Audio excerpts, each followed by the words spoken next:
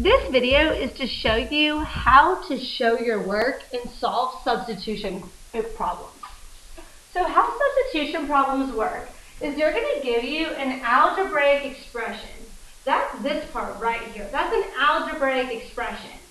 Then, with questions that ask you to substitute values in for variables, we call those substitution problems. They're going to tell you what x equals, and they're going to tell you what y equals. All you need to do is plug in those values in for the variables and then solve. Now we're really picky about how you show your work. It should be neat, it should be organized. That way you reduce the number of mistakes that you make. So the first thing we're going to do is I'm going to plug in what x equals. Now I think it's a good habit to plug in x and to use 4 and to put it in parentheses. You'll find that to be really helpful if there's negative numbers involved or multiplication is involved. So go ahead and get in the habit of doing that now. Then y is going to be 1/2. And then I need to square that.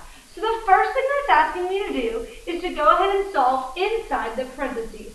So what is that? 4 plus 1/2 is 4 1/2. And then all I need to do is square that. Well, to square that means I need to multiply it by itself. So now I have to remember, how do you multiply a mixed number? Well, I know that to multiply a mixed number, I need to do 9/2 times 9/2. Then I get 81/4. Now, in 6th grade math, we go ahead and we simplify our answer into mixed numbers.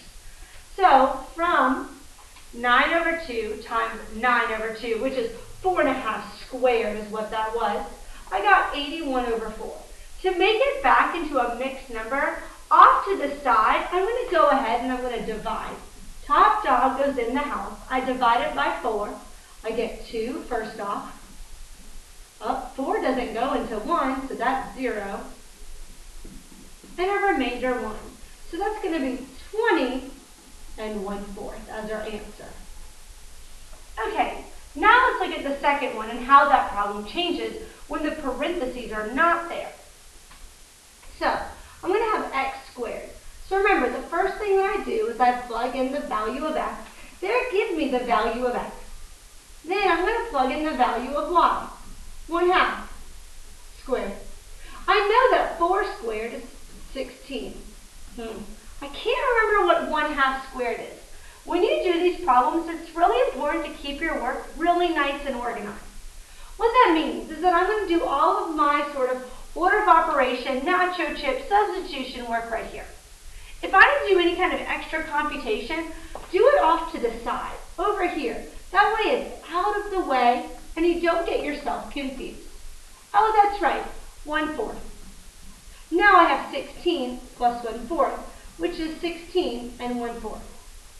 So when you substitute, all you need to do is plug in the values for your variables and they're going to give you those values. You plug them in and definitely use parentheses. Then solve using order of operations, showing all of your steps.